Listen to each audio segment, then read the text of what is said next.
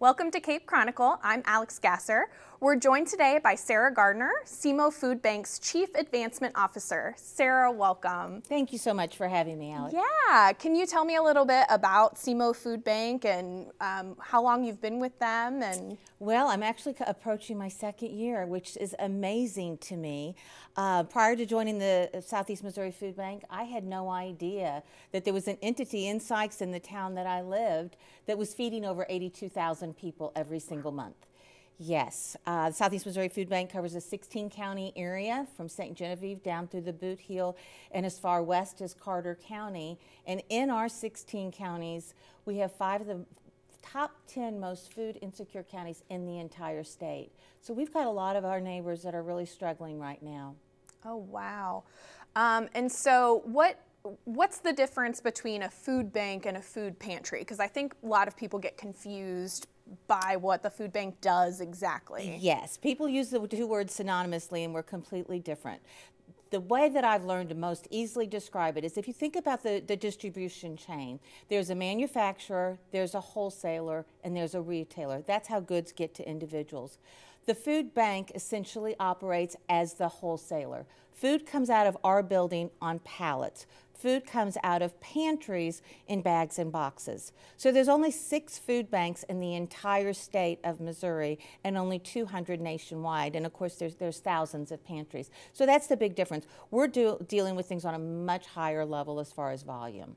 Gotcha. And so you have your location in Sikeston, and then just recently you opened a location in Jackson as well. That's exactly right. Prior to COVID, we were feeding around 64,000 people a month. Then COVID hit, and that number jumped to over 90,000. And what that really showcased was that if 90,000 was going to be our new norm, our facility in Sikeston was not big enough to handle that inventory. So because we have such a large geographical area, it really didn't make sense just to make Sikeston bigger. It allows us an opportunity to have a second location to better serve our more northern counties. We have a volunteer station in our Jackson location. There, our volunteers assemble our backpacks for our Backpack for Friday program. That every Friday, 1,100 students go home with enough food for the entire weekend. In Sikeston, our volunteer station is our senior boxes. And once a month, 5,600 seniors get a 35-pound box of food to help maintain and keep them in what they need. Wow. So you said the numbers went up over COVID. Are those numbers still relatively high from before COVID numbers? Have they gone down? Yes. Well, it's interesting because when I interviewed for this job in 2022, the numbers had come back down to about 70,000. And they really thought that 2022 was going to be the reset year. And then gas prices went up and inflation really hit. So by last summer, every month, our numbers were increasing by over 1,000 people. And so right now we're averaging about 82,000 a month. Oh, wow. Right. That's crazy. So what's something that the community maybe doesn't know about the food bank that you'd love to share?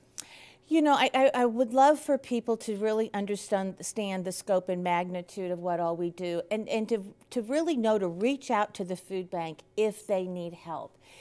One of the other components that we do is we help people get signed up with SNAP benefits, which is the old food stamp program. People don't realize that. There's so many ways that we can help people and get them dialed into specific programs, address their needs in their local community. If you call the food bank, we can tell you what's available in your local community to get you the help that you need.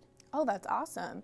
I think I remember because I toured your Jackson facility. Was there something where you're getting local produce or something of that nature? Can you tell me a little bit more about that program? Yes, we received a grant at the end of last year. It's a 3-year grant. It's called the Produce Prescription Grant, program, I should say.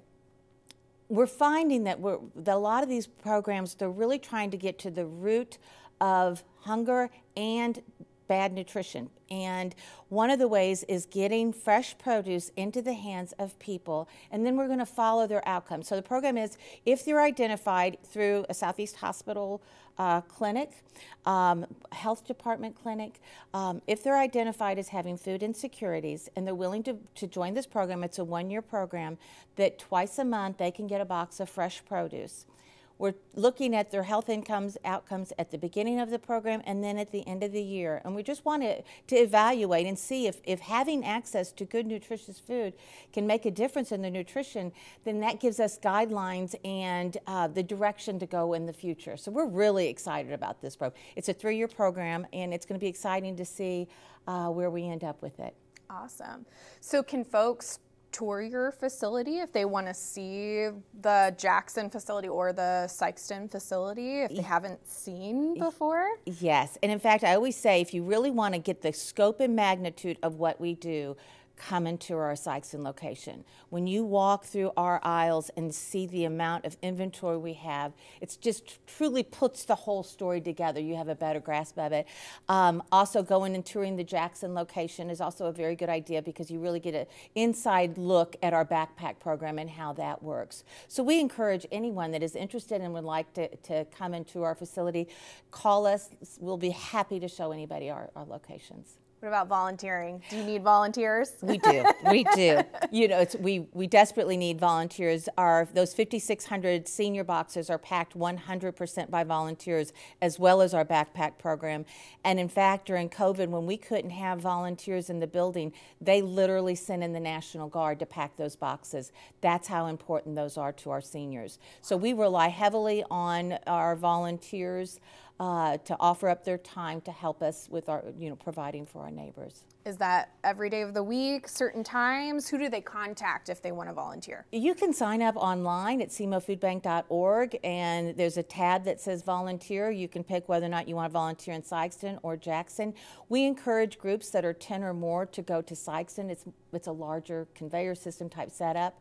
For 10 and below, or if just one person wants to go to Jackson and do the backpacks. That's a more one-on-one situation, but yes, we always need volunteers. Awesome. Sarah, is there anything else you want to share with the community about the SEMO Food Bank? You know, we survive on the generosity of others, and right now we're in the holiday season. It's hard for all of us. Money's not going as far, and our neighbors are in need. And the nice thing about when you donate to the food bank, for every $1 that provides 4 meals. So even a $5 donation is going to provide 20 meals. So if somebody's never donated to the food bank before, please consider it, and it's a great way to really help our neighbors. Awesome. Well, I appreciate you taking time, and I highly encourage everyone else in the community to come and tour the facility, because I've been to both, and you don't understand or grasp the magnitude of what you're doing for the community unless you've actually seen it. And so I highly encourage folks to come.